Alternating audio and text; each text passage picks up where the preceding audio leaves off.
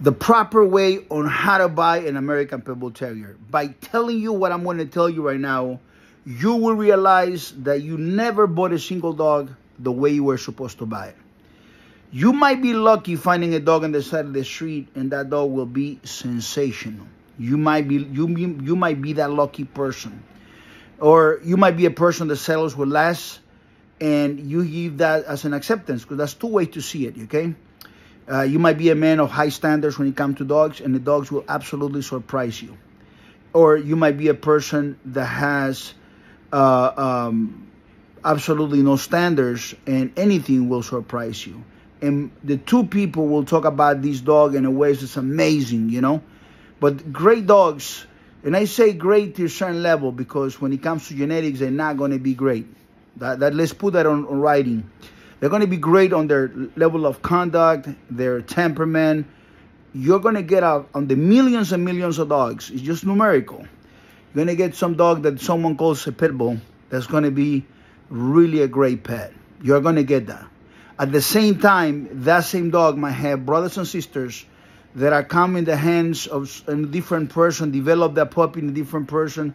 What developing is like imagine you have this contractor, you know, Humvees, these vehicles are called the Humvees. They make for the United States Army, and they sell them to local people, to regular citizens. But if you don't want to take them back, they have bolt-ons, where they just bolt in some items for war, and that the car becomes an animal, and he is able to do the things that for the regular guy didn't do. So when you have a dog, a puppy, it's like it has plugins. And apparently how you know how to work those plugins, you might create a great dog that might be a family man, or you might create a dog that might go and hurt somebody. The plugins might be there, and some people will activate them by creating the dog, by playing with the dog in a way, or having the dog to become really aggressive or no. So how you raise them is extremely, extremely important. But you can also raise a snake and very nicely, and it'll still bite you. You know, I got a gentleman by the name of David Dennis. He, for 35 years, had these so-called pit bulls. The first gift he ever gave to his girlfriend, to now his 35 marriage wife. Years wife. It's incredible. He was always happy with those dogs. He has one of mine now. It's the best dog he ever had. But at one point, he got a dog from some Brazilian guy that lived in Atlanta that bought some dogs from Brazil. And that fool sold him a dog by all coincidence. I knew of that fool for a long time because he tried to get dogs from me, and I denied him. So I already knew about him. And I even knew the pedigree of the dogs, which are some BS dogs from Brazil. Man biters.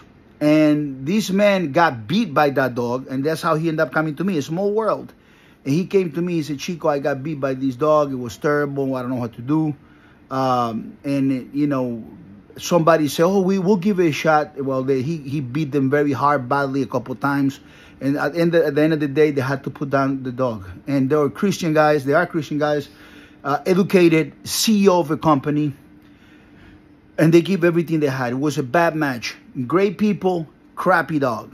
So some of these dogs that are street-level mutts can be better than some of those dogs that poor breeders are making, because they think they know what they're doing, and they mixing these genetics the wrong way. They inbreeding, line breeding. Sometimes when you have a mutt from the street, sometimes don't have inbreeding or line breeding because they breed whoever, and that actually works out pretty good. That's why some of the mutts are good dogs.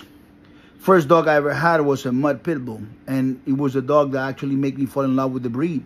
Then I wanted to have more than him, better than him, and I was able to create it. It was very difficult. That dog really set the standard very high. So, but how you buy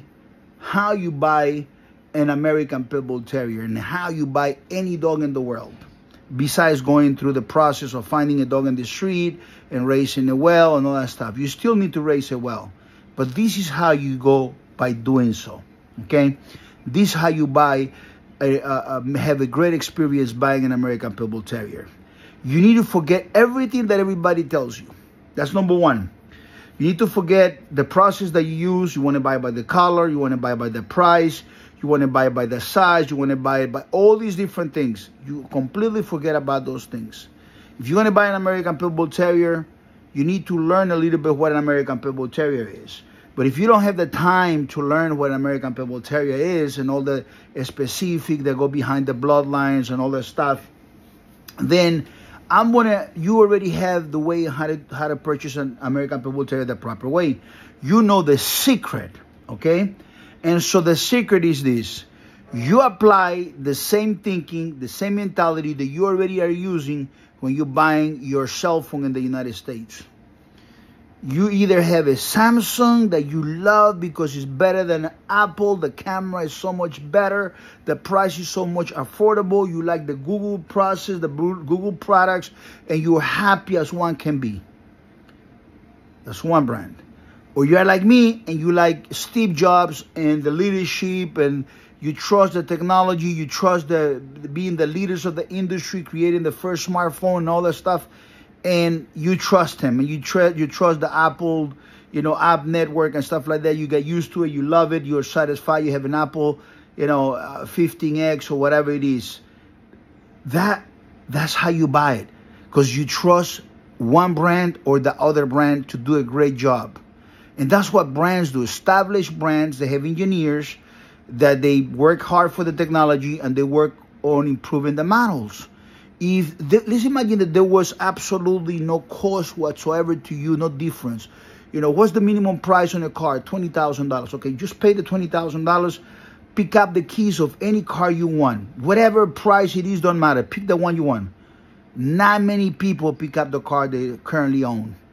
Some of them, very smart, will go and say, I want a Mercedes-Benz, Maybach, whatever. They know.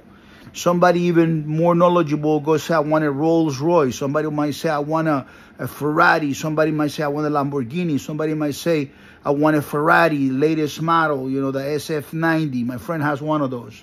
So you might pick up something higher end, a supercar, a hypercar. And they cost more. They cost millions. And the reason why people will choose those is because they want to get something better from a better brand that they can afford right now. But when you're buying a cell phone, you don't have to spend millions and to get the best. All you have to spend is around $1,700, and you got the iPhone 15X right now. I don't know what iPhone you have model when you're listening to this video, might be in the future, okay? But that when I make the video, the 15X was the model, the king of the hill. I'm making this video in my room. It's dark here, and still you can see my face. And so you trust the brand. You trust the engineering decisions. When someone is going to make a breeding, there's either breeding decisions to be made or poor decisions to be made when it comes to breeding, stuff like that. So you got to measure the brand of the man that bred the dog. So if people come and say, Chico, I want to know you can tell me my dog is red nose and is beautiful, looks kind of like yours. And a lot of times they don't look like mine at all, but the owner just in their head think it looks the same or similar. And even if we look identical, if you don't know the source where it came from, there might be some components that might be related to mine some way, somehow, maybe 20, 30 years ago, but it's not the same.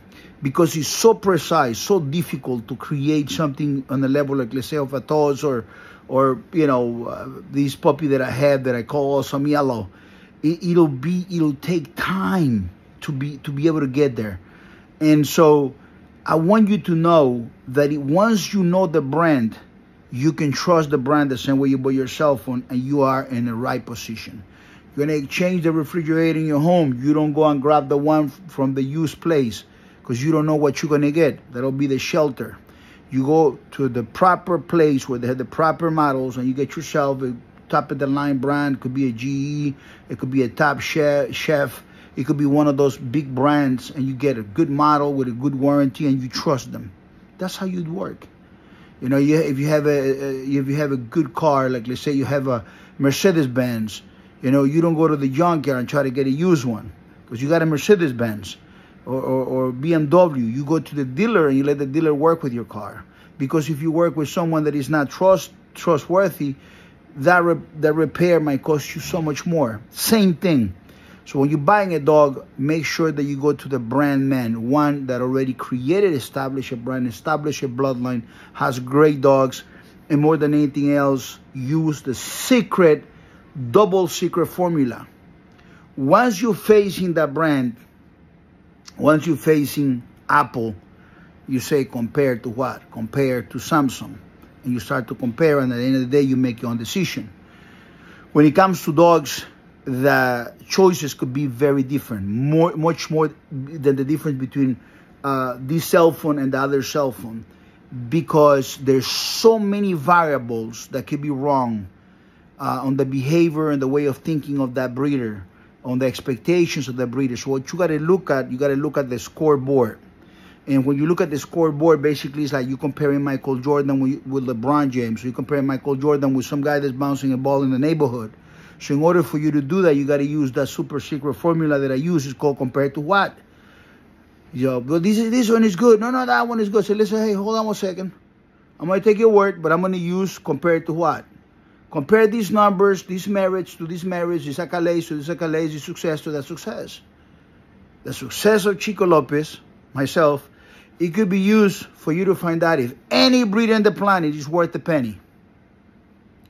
Study Chico Lopez. Study the journey of Chico Lopez. 123pitbulls.com, therealpitbull.com, chicolopez.com. You study me. And then when you study top and bottom, go out there, fish hard, go into deep waters, and see if you find someone that can breed a better dog than Chico Lopez. If that person breeds a better dog than Chico Lopez, you must buy it. You have to. As a matter of fact, I have to. And I want to. If there is someone out there better than me, I want to know how and I want to know why. You got to have better numbers than me, but I'm giving you a sample on how to buy the proper dog. You know? And somebody might say, yo, Chico, but there's good guys that have good dogs. I said, that's good for you, brother. I'm not saying that there's no good guys. I'm pretty sure there's a lot of guys out there that are good guys that confuse activity with results. You know, if they don't have the merits, you know, if they're so good, where are the merits? Where are the dogs of the year? How many dogs? Ask any breeder. Say, listen, my man, I want to get a dog from you. You sound like a nice guy. Give me the name so I can do some research on the dog and some pictures of the dogs of the year that you created. Just as simple. Dogs of the year. Tell them to give you, 2, 3, 4, 5 dogs of the year they created. Get the measurables. Find out. Get deep into it. Then look at their clients. Look at the clients. Come back to me. I give you some clients, some pictures, some stuff, some of the experiences, some of the things they say before they got the dog and the customer service I have, and then after, when they own the dog. Go back and check them. See how proud they are with their dog. See if the dog is the best dog they ever have. So because at the end of the day, what you're looking for is the dog experience. What you're looking for is the total experience. You might be thinking you're looking for a dog. But what you're looking is for the memories they're going to build for that particular dog. That's what you're looking for. You're looking to build memories. You're looking to build experiences. Because trust me, having a regular dog, it could be fun for a few days, but then they go flat many times. And when you have a great dog, it's an entire life of happiness. It's an entire life of absolute happiness. It's just incredible. And then, sad when they go, but the memories, the adventures, the time spent, it's different. It's a different experience. Treat yourself to a great dog. There was a client of mine told me, he said, Chico, I'm getting a dog from you. I'm getting older, and I realized that there's reading all your stuff and looking at your clients. I realized that as a kid, I wish I had one of your dogs. I came back with the conclusion. I said, wow, this is interesting. This man is like literally going to give me some knowledge right now, and I love that. And he says, there's 2 people that need to have your dog. And I said, yes, who are those people? And he said, number 1, a 6-year-old boy that will love to be inspired by one of your dogs and build memories and adventures. One of your dogs, never forget the dog of his life. And the 80-year-old man that needs to have that dog and remembers the best dog he ever had was from you. I'm not 80 years, I'm 61. But this might be the last dog I have in my life. And I want to make sure that I do get the best dog from the best man. I read your entire website. There's nothing like it. It's sensational. Your passion, your wife, it's just sensational. I want you to think about these things. I want you to Put great things in your mind and let them work for you so you can make the right decision. Get the right dog from the right man because you deserve it. My name is Chico Lopez, 123pitbulls.com, 806-500-5552. Thank you.